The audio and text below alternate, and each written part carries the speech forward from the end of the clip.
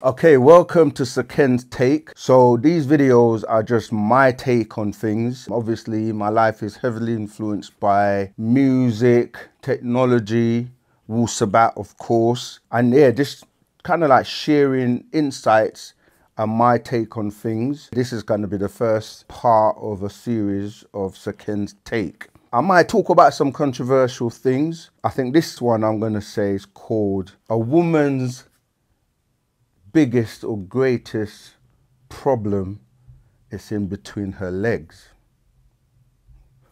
What do I mean?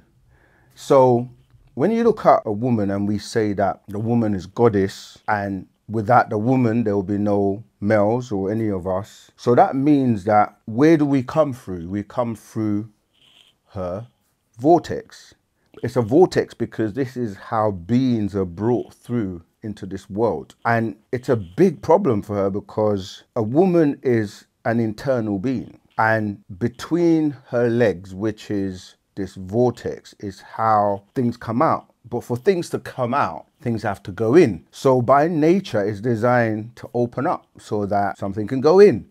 And most males spend their time, you got some, 7 billion people on the planet, and the female is generally always trying to fight off men and sometimes, the wrong attention. And a lot of men's objective is to get inside that black hole, the black hole that life is produced from. So it's a very, very complex subject, and so a woman has to be very mindful of who she lets in.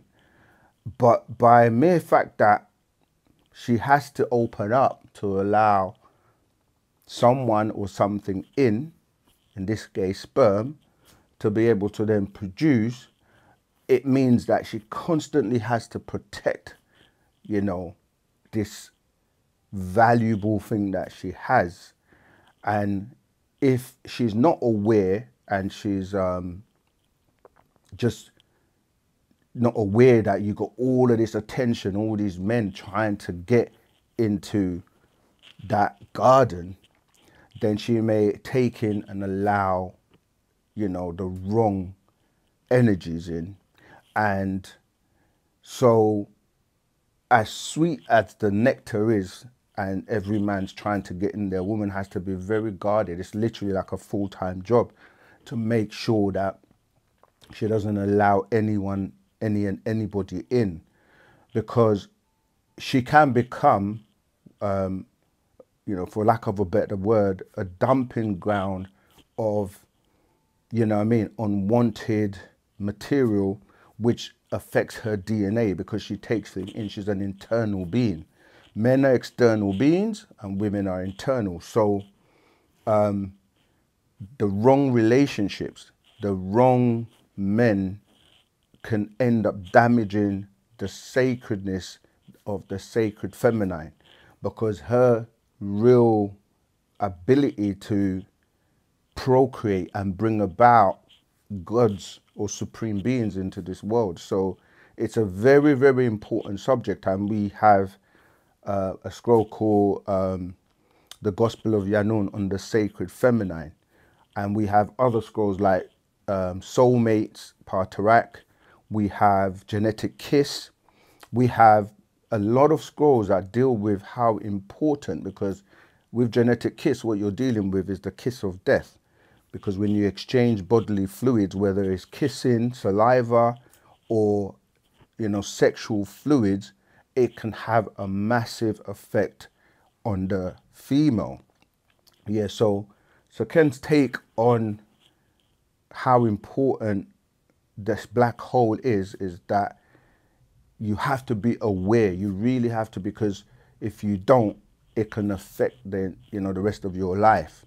And so choose carefully, be wise, and don't choose partners and people that you end up in bed with based on, oh, they're cute, they got green eyes or muscles, or like, just you're choosing based on material things and not really using the sciences or thinking and using your mind in terms of what is the purpose. Is it just lust, or is it you're looking at a future with this person? And we're going to go into more videos on relationships and how, do you know what I mean, you should really be very careful, because as a woman, that part of you is something that you have to be very, very guarded over, and not to be frivolous with it.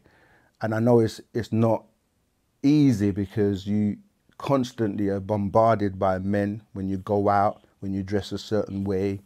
You know, some men's objective is, that's it, just to conquer and move on, you know. And so you have to be very careful in this day and time, because you're bringing about beings onto this planet from your black hole. And so you have to be very, very aware of these sciences, and to know who is right and who is wrong for you, or else it can have a major impact on your whole life. So that's my take. Be careful. Don't just be easily beguiled, easily tricked. Don't just buy the fact that someone's flashing Rolexes or flash cars, or, do you know what I mean? Like, just looking the part, but really you got to delve deep into what are they carrying, what kind of genetics, what kind of diseases, how many partners have they had, and are they somebody that you want to lay down with? So that's my take.